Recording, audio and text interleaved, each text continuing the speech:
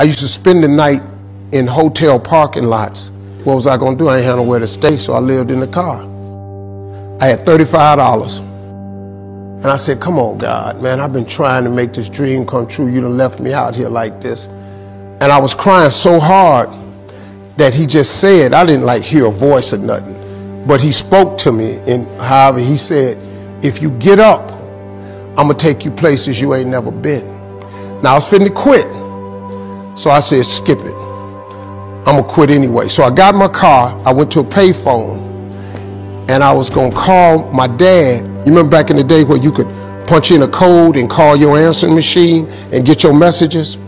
So I called and I punched in the code, and it said, doop. He said, hey Steve, this is Chuck Sutton with Showtime at the Apollo. We saw a tape of you. You're very funny. If you could get here Sunday night, we'd love to put you on television. Call me back. Let me know if you can make it.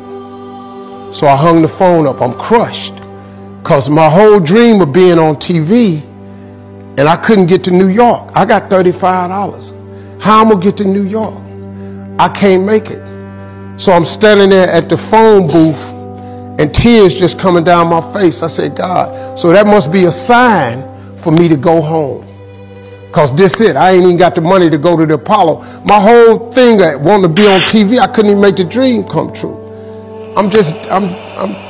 This is the most messed up moment. And so I said, man, let me call this dude back and see if he said this Sunday. Cause maybe he said next Sunday and I could hustle up a little bit of money or something. I don't know what I'm gonna do, but let me just call him back. So I called him back. Steve, this is Chuck Sutton, Showtime at the Apollo. We saw a tape of yours. You're very, very funny. Look, we have an opening Sunday night at Showtime at the Apollo. If you can make it, we'd love to put you on TV. I said, it's this Sunday. Before I hit the button, I heard, doop, you have another message. Now, it wasn't there before. So I punched my code in. I listened to the second message. It said, Steve Harvey, this is Tom Sobel from the Comedy Caravan. This is a Thursday. He said, I have a gig in Jacksonville, Florida on Friday night that pays $150. If you can get there Friday night, you'll make $150. So I called him back and I said, hey Tom, did you get a gig away? He said, no, it's still available. He said, can you get there? I said, I'm in Pensacola, Florida. I'm 3.5 hours away. So I drive to Jacksonville, Florida, and that night I made the 150. The club owner said, man, you funnier than the guy we hired. If you stay tomorrow night, I'm gonna give you another $150. So now I got $300 now. So I get on the phone, I call Chuck Sutton. I say, hey man, is the gig still available at Showtime at the Apollo?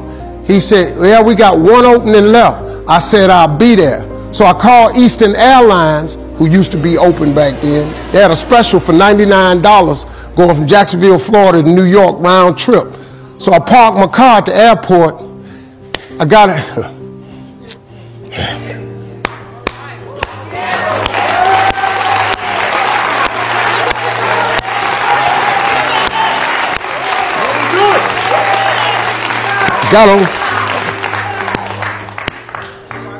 Got on plane, flew.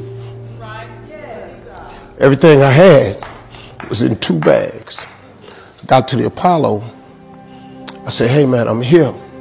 I got there at 11 o'clock in the morning. He said, you can't stay here because you don't come on to the late show tonight. I said, man, I ain't got nowhere to go. I said, if you just let me stay in this building, man, I ain't gonna move around nothing. I ain't got nowhere to go. I'm in Harlem. I can't go back out here. I got these 2 bags. I got victim wrote all over me, man. So he said, all right, if you go upstairs, don't come down. So he put me in the dressing room on the 6th floor. So that's where all the comedians was. So I stayed up there. I got hungry around 3 o'clock, and I couldn't take it no more. So I went back downstairs, a dude named Alton Liston. I said, hey man, he said, man, I thought I told you, don't come down them damn steps. I said, hey man, I'm just hungry, man. I said, let me go to that KFC I saw on the corner. Just let me get some chicken. I'll come right back. He said, man, if you ain't back in 20 minutes, you ain't getting in this building. So I went, bought me some chicken, came back. So the comedians started coming in the building. They started coming up on the 6th floor. So I meet this guy named D.L. Hughley. I introduced myself. He introduced himself. I'm sitting there, another guy come in named Dwayne Johnson. Then this other dude walked in named Jamie Foxx. And I introduced myself. We don't know each other. Ain't none of us famous. It's 1991, man. They gave everybody the lineup. I was on the last show of the night. I don't go on to 11 at night. I done had this 4 pieces of chicken. I'm starving, man. That chicken done wore off. I'm nervous, man. I'm about to throw up. D.L. Hughley went downstairs. D.L. Hughley got booed off. Dwayne Johnson got booed off.